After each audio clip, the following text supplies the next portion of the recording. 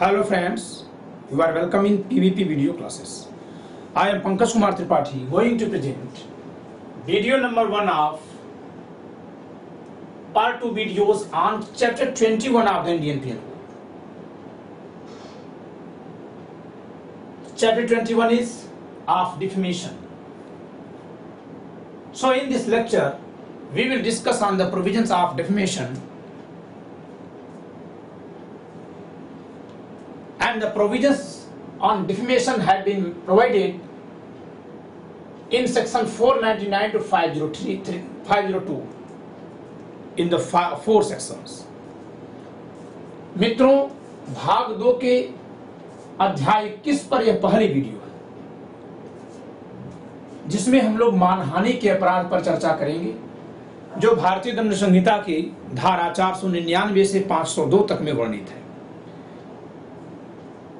यहां यह ध्यान देने योग्य बात है कि मान हानि 4 शब्दों से 4 अक्षरों से बना हुआ है और कुल इसमें 4 धाराएं हैं। इसके 4 आवश्यक तत्व हैं, 4 स्पष्टीकरण है, तो 4 का बहुत रोल है।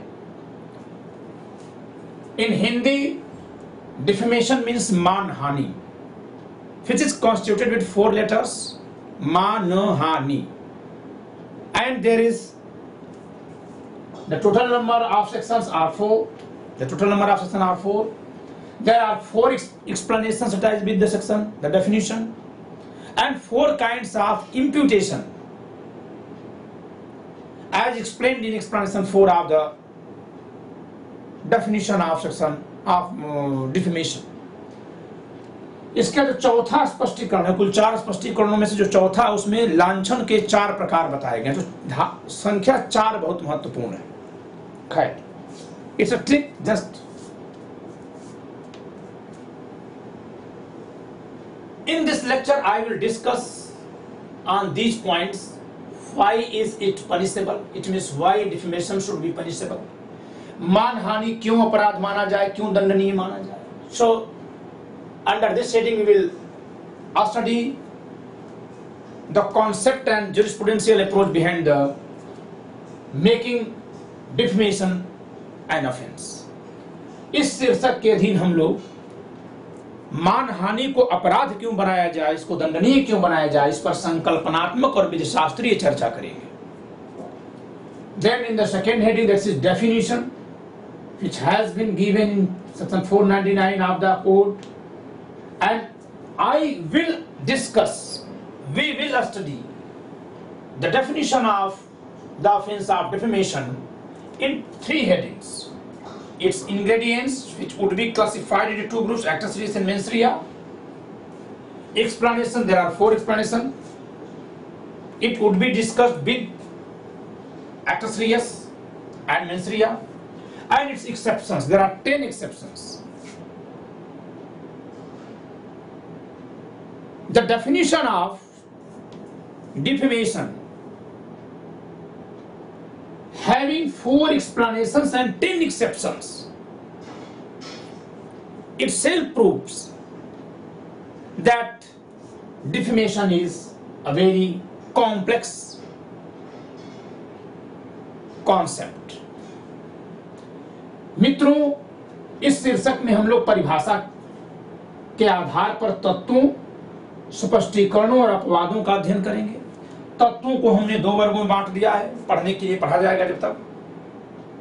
कृत्य और मानसिकता यानी दोषपूर्ण कार्य और दुराशय, और ये जो स्पष्टीकरण है इनको इसके साथ जोड़कर पढ़ा जाएगा। अपवाद अलग से पढ़े जाएंगे। और एक बात ये ध्यान देने योग्य है कि मानहानि की परिभाषा के साथ 4 स्पष्टीकरणों और 10 अपवादों का जुड़ा होना अपने आप में यह प्रमाणित करता है कि मानहानि का अपराध एक जटिल संकल्पना है। लेकिन but I will discuss on its ingredients, explanation and exceptions in other video lectures, not in this lecture. Then the punishments provision, section 500 to 502, the other 3 sections which provides punishment for other offenses, specific kinds of activities related to defamation. मानहानि से संबंधित क्रियाकलापों को जो दंडनीय घोषित करती हैं धारा 500, 501 और 502, इन तीनों का अध्ययन The notable point is for all kinds of offences which are punishable under section 500, 501 and 502, there are equal punishment and that is of imprisonment up to 2 years or fine or both. ये बहुत ध्यान देने वाली बात है कि मानहानि उन आपराधिक अपराधों में से एक है जिनके कई रूपों के लिए एक ही तरह का दंड है। इसके दंड की 3 धाराओं में एक ही तरह का दंड है, सबके लिए दंड 2 वर्ष तक का कारावास या जुर्माना अथवा दोनों। ओके, सो इसका अध्ययन हम लोग करेंगे इसी लेक्चर में। और procedural feature of the offence of defamation हम लोग इसका भी अध्ययन सीआरपीसी के प्रोविजन से करेंगे इस लेक्चर में। यानी इन 4 हेडिंग्स में डिफेमेशन का अध्ययन किया जाएगा, मानहानि के अपराध का। लेकिन इसका जो दूसरी हेडिंग है इस पर चर्चा दूसरे लेक्चर में या तीसरे लेक्चर में, दूसरे तीसरे जितने भी जरूरत पड़े उतने लेक्चर्स में की जाएगी, क्योंकि इस पर विशद चर्चा होगी। Accept the second heading, we will discuss all 3 headings in this lecture, and this heading would be discussed in later lectures, whatever number of lectures could be required. Okay, so let me go with why is it punishable? मानहानि दंडनीय क्यों इसे दंडनीय बनाया जाए? There are several reasons. Why should it not be punishable? Go through a negative question. The answer would be, might be, that defamation is a personal loss. It's not injury to public. And generally, only public injuries are considered as offense. The private or personal injuries are considered as classified as civil wrongs as tort. अगर प्रश्न यहां से शुरू कर दिया जाए कि इसे अपराध क्यों न माना जाए, तो शायद यह उत्तर कोई दे सकता है, और एक स्तर तक सही उत्तर भी है कि क्योंकि हम उन दोषपूर्ण कार्यों को अपराध घोषित करते हैं जिनसे संपूर्ण समाज प्रभावित होता है या समाज प्रभावित होता है। जैसे मर्डर किसी का हुआ तो जो मरा वह तो मर गया, लेकिन दहशत पूरे समाज में फैलती है या बदले की भावना पूरे समाज में आती है, इस नाते वह अपराध है। बलात्कार कहीं हुआ, जिस महिला के साथ हुआ वह तो पीड़ित हुई, लेकिन पूरा समाज भी भय या दहशत में बदले की भावना में आया, इस नाते पूरा समाज पीड़ित हुआ, इस वजह से बलात्कार का कार्य अपराध है। लेकिन मानहानि जिस व्यक्ति की होती है सिर्फ वही प्रभावित होता है सामान्यतया, जबकि अपराध हम उन कार्यों को कहते हैं सामान्यतः जिनसे जन सामान्य प्रभावित होता है। जिन कृत्यों से, दुष्कृत्यों से केवल एक व्यक्ति प्रभावित होता है या कुछ निश्चित लोग प्रभावित होते हैं, उन्हें प्रायः अपराध नहीं माना जाता, बल्कि उन्हें सिविल दायित्व रखा जाता, अपकृत्य माना जाता है। तो इसका अर्थ यह हुआ कि मानहानि क्योंकि व्यक्ति को क्षतिकारित करने वाला एक दुष्कृत्य है, इस नाते इसे अपराध नहीं कहा जाना चाहिए। So, a logic might be given that because through defamation personal loss is caused, no public loss is caused, so it shouldn't be categorized as an offense. But even accepting the logic, there are several reasons on which defamation should be declared an offense. Even accepting this logic, इस तर्क को मान लेने के बाद भी that through defamation only personal injury is caused, only a specific person is injured. अगर इस बात को मान भी लिया जाए कि मानहानि से केवल किसी व्यक्ति विशेष को क्षति होती है, केवल व्यक्ति विशेष क्षतिग्रस्त होता है, फिर भी बहुत सारे ऐसे कारण हैं जिन कारणों के आधार पर मानहानि को अपराध बनाया जाना जरूरी है। The first element is, the first reason behind declaring it an offense is when a person is defamed by another person, then a feeling of revenge arises in his mind. It is not necessary always to be satisfied the feeling of revenge through compensation or through civil remedies.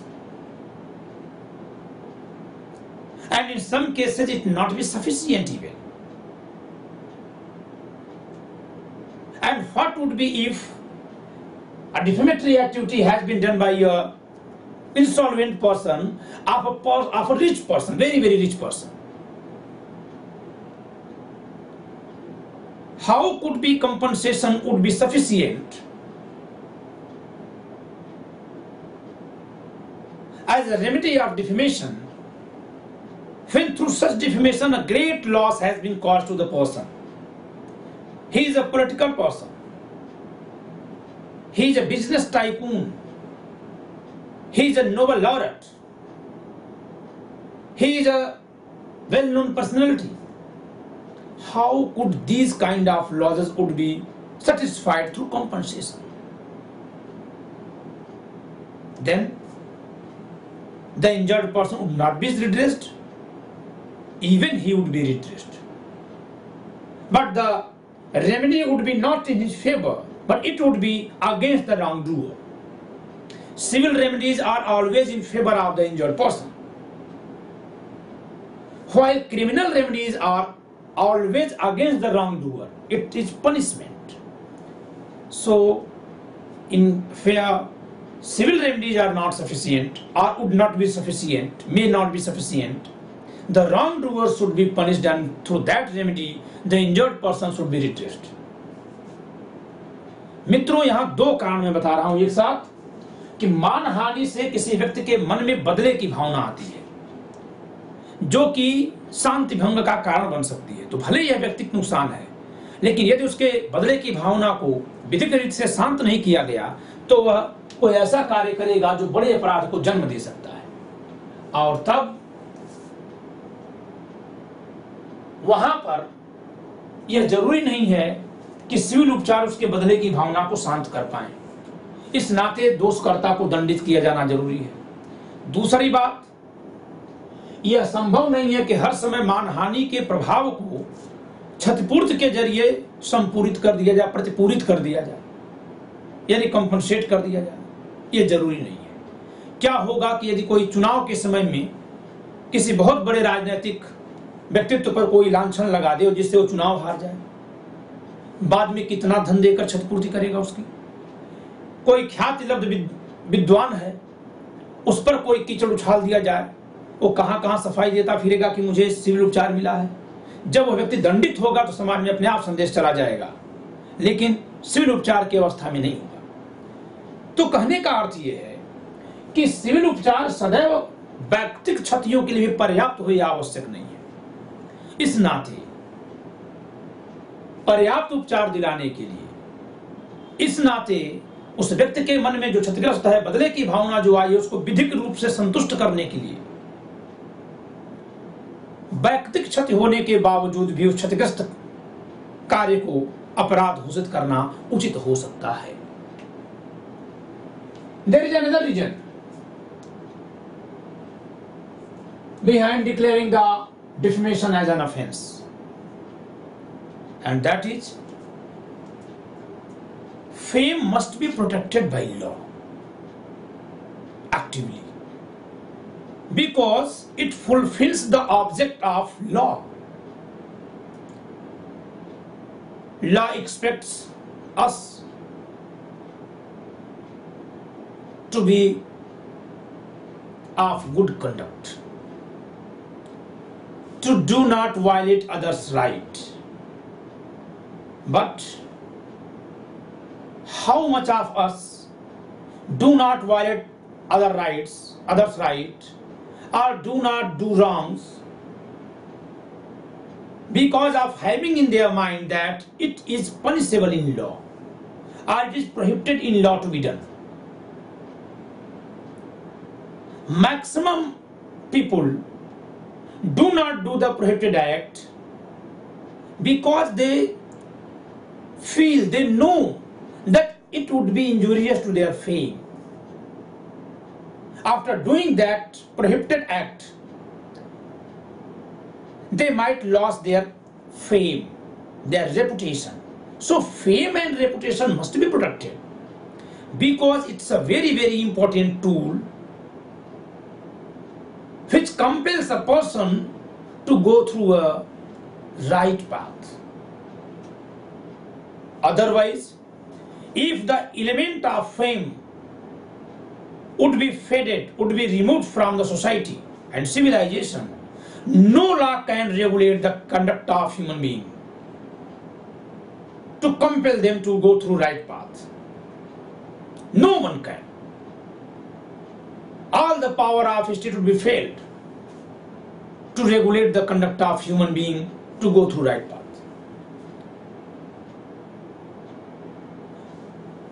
You can easily imagine that being a male, naturally it would be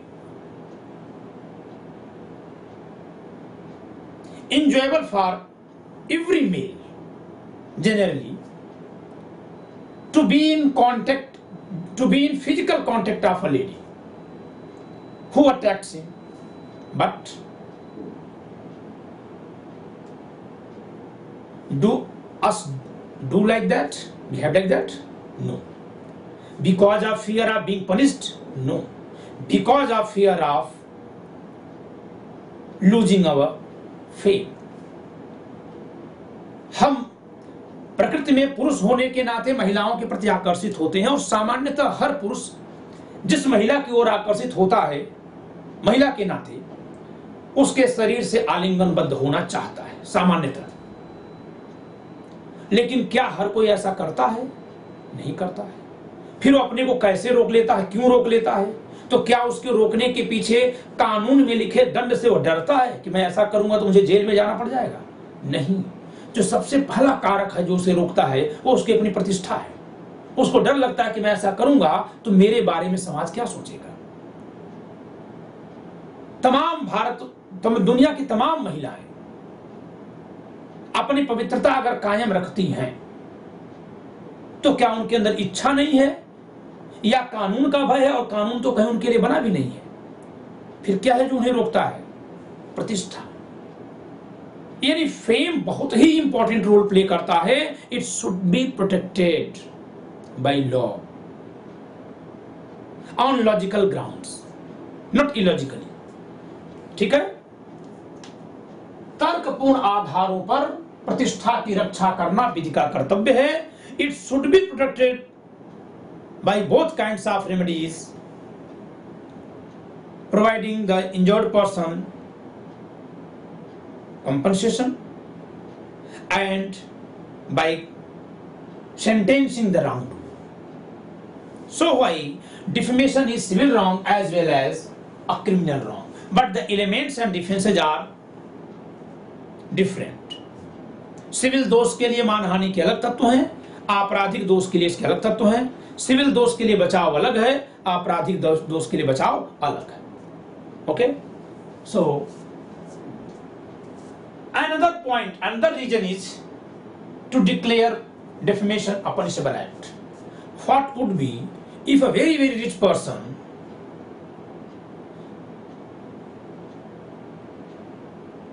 involves making defame of a person, and he always comes to him, the injured person, the defamed person, with money, with cash. Please take it as compensation and let me defame you time to time. What would be the impact of that kind of capacity of finance? It means sometimes civil remedy may not be sufficient there because the person is very rich, he can pay, but he would not be agree to go in jail for time to time for all kinds of number of defamation done by him. कोई भी धनी से धनी व्यक्ति किसी व्यक्ति की मानहानि करके फिर पैसे से क्षतिपूर्ति करता रहेगा और बार बार मानहानि करता रहेगा, ऐसे में सिविल उपचार अपर्याप्त हो सकता है। It means civil remedy is sufficient to prohibit repetition of the wrong, and then criminal remedy is required to restrain the wrongdoer from doing that wrongful activity. Civil उपचार उसके पुनरावृत्ति को रोक पाए संभव नहीं। अगर वो व्यक्ति धनी है, संपन्न है, तो बार बार मानहानि करेगा, पैसा देगा, लेकिन वह बार बार जेल जाने को सहमत नहीं होगा। ठीक है? So there are various reasons on which defamation should be declared as an offense, but on logical grounds, the logical grounds we will discuss when we will discuss on the ingredients, explanation and exceptions of the offense of defamation. Okay? मैं इसके तार्किक आधारों की चर्चा कब करूंगा? जब मैं प्रक्रिया इसके परिभाषा पर चर्चा करूंगा। Now let me discuss the punishments clause, the 3 sections you should read through their act. I have already informed you that there are equal punishment in all the 3 sections, and this is imprisonment for a term which may extend to 2 years or with fine or with both. And the nature of imprisonment is simple. Okay? In all 3 offenses cases, all 3 sections, simple imprisonment up to 2 years or fine or both. Okay?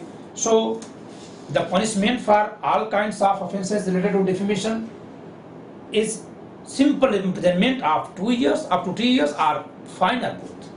मित्रों, 3 धाराएं हैं जो मानहानि अथवा उसके संबंधित अपराधों के लिए दंड का विधान करती हैं। धारा 500 मानहानि के लिए दंड का विधान करती है।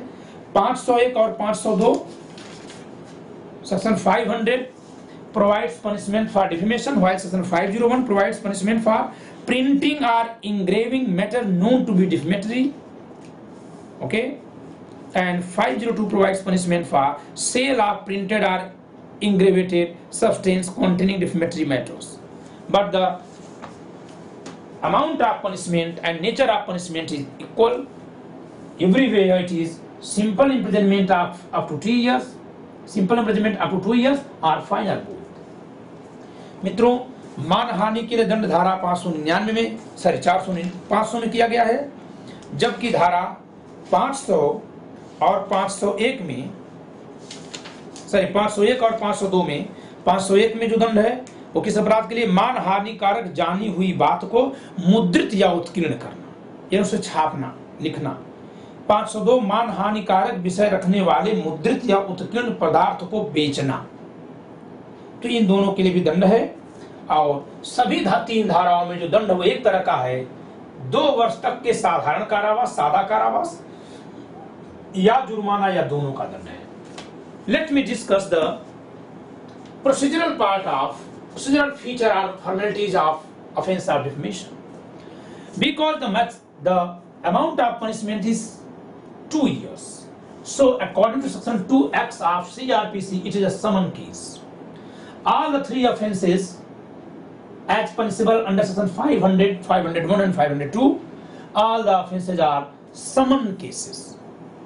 Summon cases means generally to compel the accused to come before court, to join the court, summon would be issued under section 204. Okay?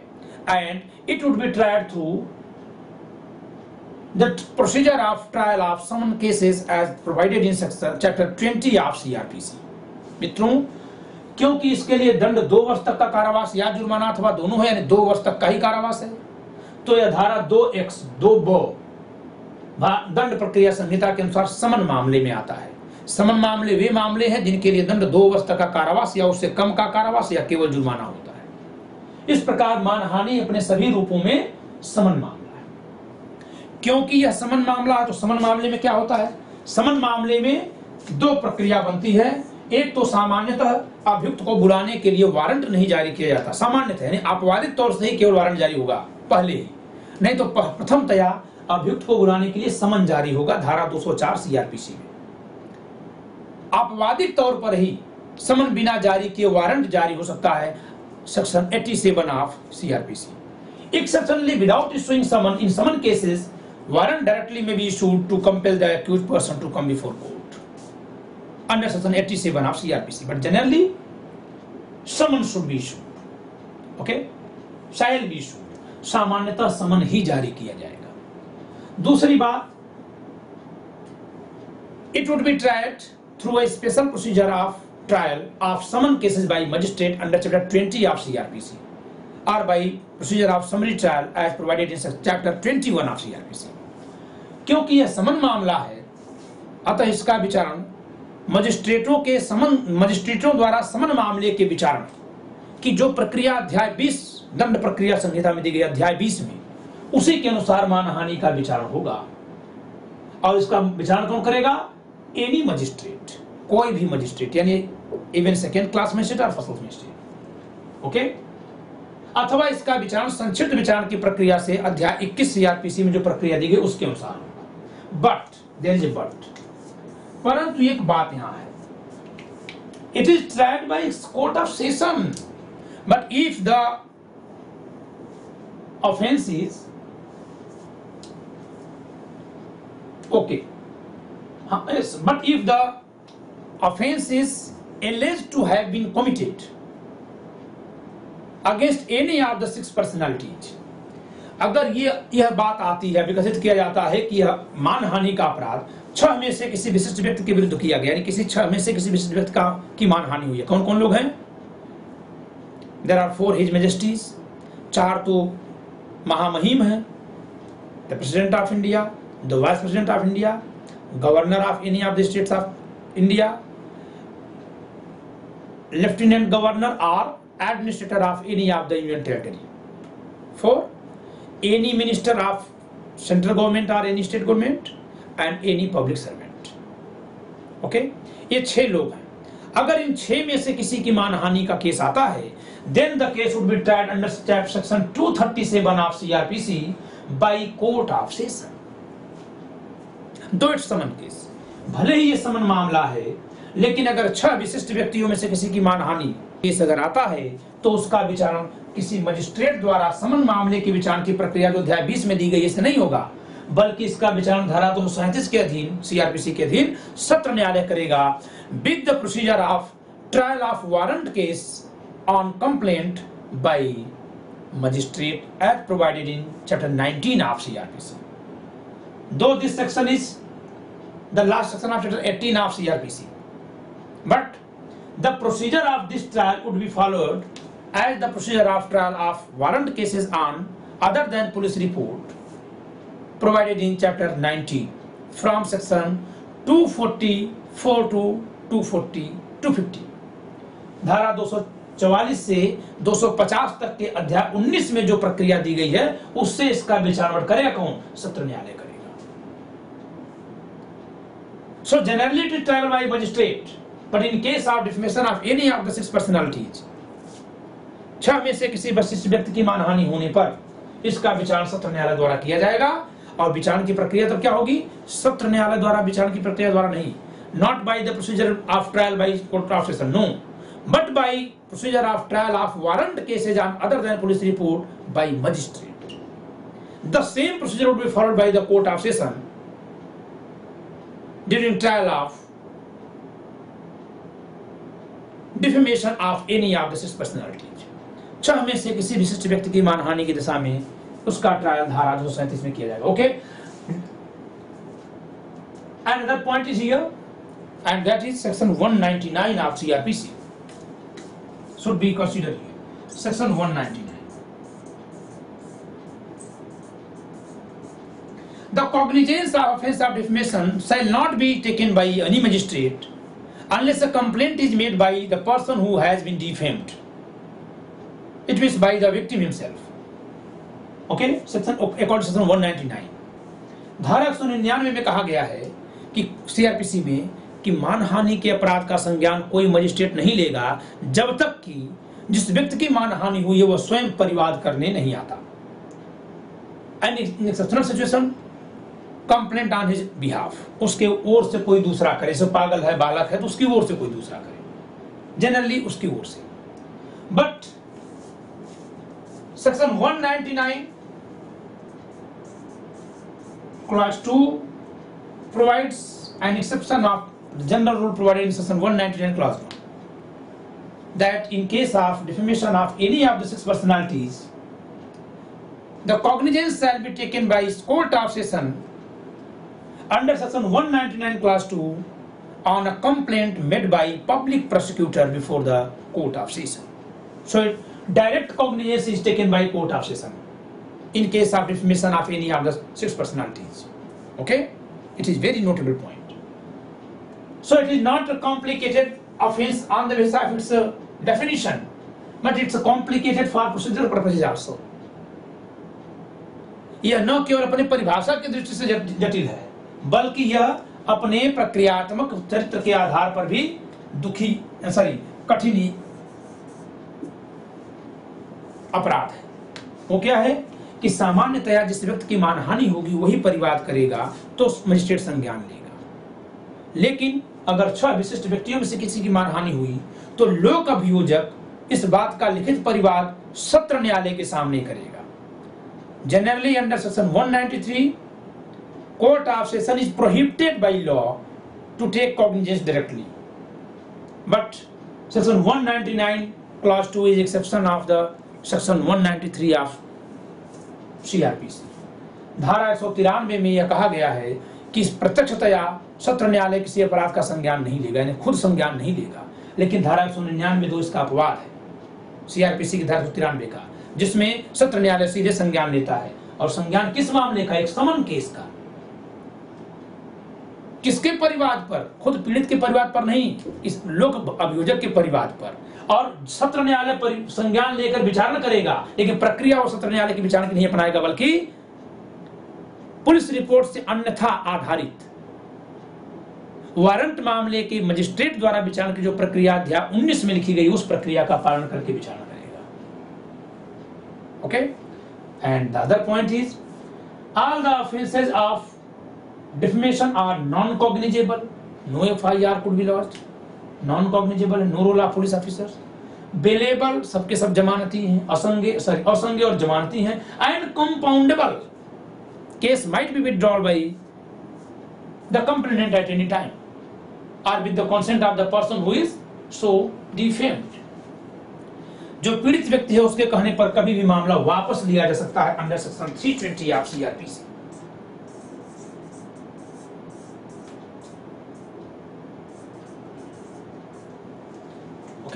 तो ये हर समय शमनीय भी है, समन भी है और शमनीय। शमनीय का मतलब वापस लेना, मामला बंद कर देना कभी भी, तो शमनीय भी है।